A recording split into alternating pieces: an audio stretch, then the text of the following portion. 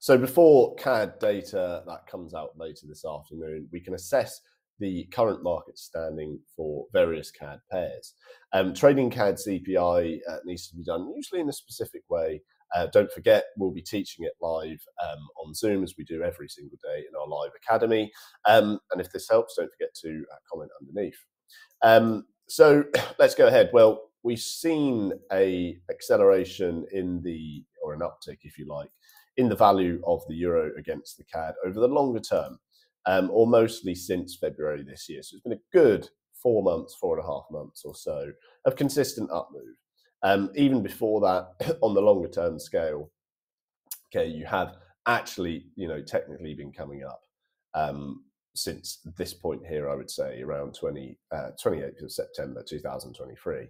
But looking in the nearest terms, we can see really that the weakness the CAD has seen via their quicker easing, if you like, has been what sustained this move up in its entirety. Now, as of late, okay, you've seen euros really fall on further dovish rhetoric via the ECB and a more confident outlook. First, you had Canada. Okay, they brought you all the way up and they started easing reasonably quickly. That's why you saw a value of 1458 to 149.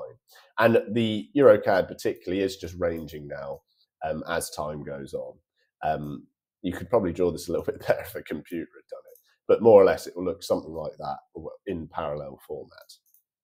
Okay, so this upwards trajectory and this range, if you like, has been relatively even. It's only gently been an uptick because there is only a gentle difference between these two major economies in terms of their state of monetary policy or their confidence overall. That's why it's fairly flat as an uptrend. Now, personally, for me, I would prefer it long at this point, okay, and I do currently have long holdings. And it's because, like I said, we're still trending up. If you've seen over this course of history, okay, if you look at price, you can see consistently you hit the upside trend line and you've continued. And it's not particularly the case, entirely that, there is a massive reason to short the euro compared to the CAD, because traders already, as you can see over the long term, have preferred the CAD weaker. Okay, and they're both, sort of unwinding now ahead of the US and other places like, Great Britain. So if you look at the weekly, you can see that reflected.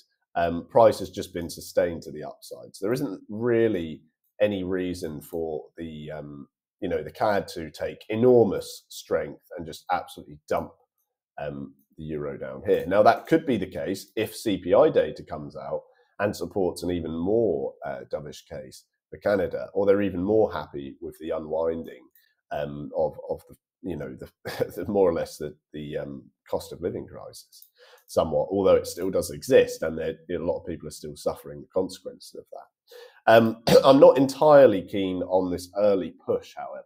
So you could reduce your size if you are long. It doesn't look massively appetizing, but by the same token, I mean, yesterday you didn't have any significant market news to move things anyway. So I'm not entirely surprised that your earliest level of resistance got hit and then you bounced away immediately. And that's why you find yourself down here again. Okay, so my take really is that it's a tentative long side entry. And really what you're trying to do is just track the overall sentiment bias and also the technical bias, okay? So fundamental bias and technical bias. We know there's not a massive outlier between these two central banks. And we know that because the trajectory we've seen is fairly flat to the upside. It's not very rash. It sticks within a reasonable range, okay, like this. There's no massive drop out like that. And there's no enormous push up like that. There really isn't. And I know that because if I draw a trend line, it's flat like this, okay? So really we're looking for swing trades with reasonable value, at least to the midpoint of this channel, I would say. I don't know if you can get a, would this work? Maybe, yeah, that'll do. It would be the midpoint of the channel at least, or half the value of this. So I still, I still like it long because I'm looking essentially for something like this. But the level decay is not really that great. However, having said that, if you look at the previous times like this, that was level decay. That had a little bit of level decay. That had level decay. And when I say level decay, I mean it's not pushing up immediately. Okay, it looks a bit like this. It's taking time. But yeah, that's why I like it long. If it was the case that there was a big sentiment bias for euro shorts now, okay, which there isn't a massive case for it, compared to Canada at least, then I would probably hold off my longs, okay? But that's not happening at the moment, and that's why you're seeing an uptrend. If you do break lower, let's use array again, okay? If you do break lower, then I would then look for longs lower down at key long zones. I'm not interested in shorting this until you really get much higher up. If you look at something like the pound CAD, conversely, where are we? Pound CAD, there we are. What you've seen is a rapid fall. Okay, so you had this massive strength up. The price went up for a consecutive period, all the way from 169 roughly to 176. Okay, 700 pips or so.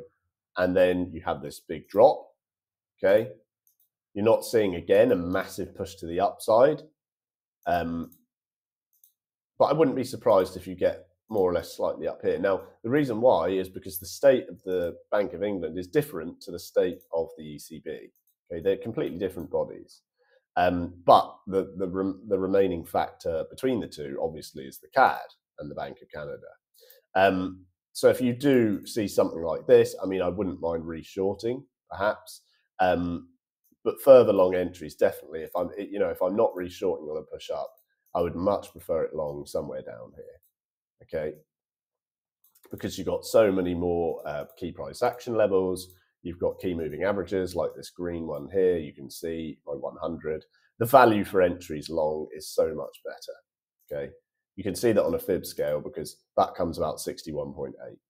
All right, so that's my preferred long zone. Again, if you look at the longer term trajectory, you can see quite clearly, okay, you've again got that tentative uptrend. I mean, as of very late, it's not tentative. It's very sharp. But if you look over the long-term period, like I said, it's like that. Okay, it's much more flat. It's just in the latest times, because of the way the pound is, you've seen this. So anything higher, I like it short. Anything lower, I like it long. And we could find the CAD news really pushes us either way. Might take us down here, and then ultimately perhaps down here. That would require a weaker pound and a stronger CAD. A stronger CAD would probably come from stickier inflation and a longer period of rates. If you look at the dollar CAD, okay, at this point, it's existed within this range I've drawn here, okay, which you can see. So we'll go on the weekly for this, and we'll reset again. So you can see how you've gone sideways for a very long time. Up here, I like it short, and down there, I like it long. And again, it's similar to the EuroCAD. We've seen it long there already so many times. It's a demand zone for traders, or essentially where there's probability for long side entries to rise quickly. Okay, so that would require obviously a weakening of the US dollar, a strengthening in the CAD. Again, like I said, that would come in the same format, where there was a reason to buy the CAD, essentially, which would only come off more sticky inflation and things like that. So, so yeah, I mean, that's where it would be overall. At this point, in the very, very near term, this is reflecting what you've seen elsewhere. Although if you look at the pound CAD, it's up lately, and the dollar CAD is down. If you look at the euro CAD, it's much further down than you've got the dollar CAD. Again, because it's just reflecting different economies. You've got to understand that not everywhere is the same. So that's a good run over there. If you need any help, then let me know. And of course, if you want to learn to trade live on Zoom every single day, go underneath this video and we'll show you how. See you in the next one.